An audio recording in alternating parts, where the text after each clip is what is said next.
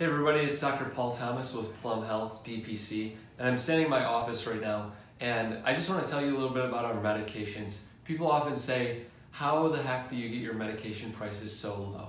And the answer is that we buy them at cost, just like any other retail pharmacy, but we don't mark up the cost because we don't make our money on the medications.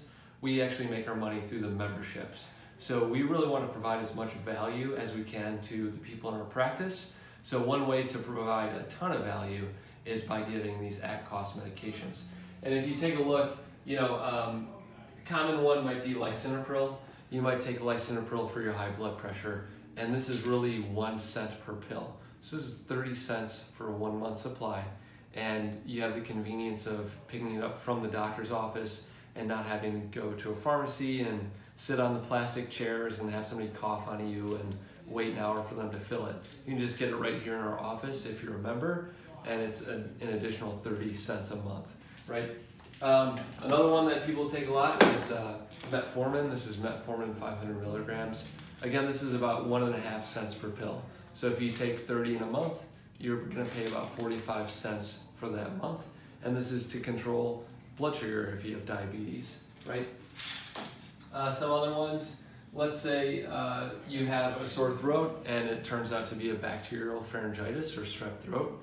You might need to take amoxicillin, and you would take one in the morning, one at night, or 3 times daily for 7 to 10 days, depending on how severe it is and your age.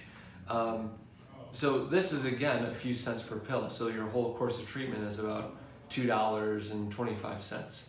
So we really try to save people money on their medications. Another few other examples, some women will spend, $20, $30, $50 on oral contraceptive pills or birth control pills, and these are about $6 to $10 a month in our office. We really just remove that markup that you would get at the pharmacy.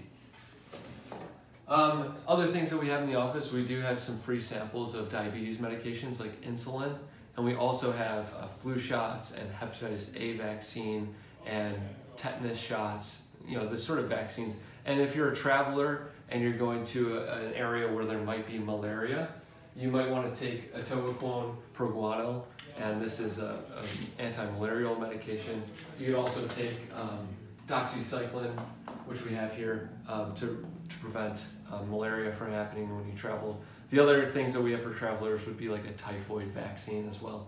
So, we really carry a broad spectrum of medications, probably 80–90% of what you might need. There are some things that we don't carry, like controlled substances, but for those I would write a script and you would take it to the pharmacy.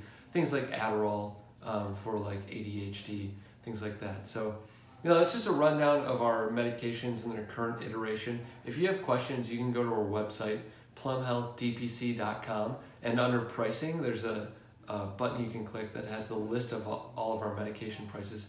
Not all of them, maybe like, a third of them, but it will give you an idea of what things might cost.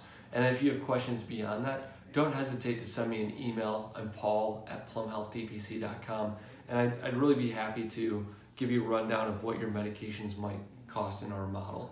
All right, thank you so much for watching. I really appreciate your time and attention, and have a wonderful day.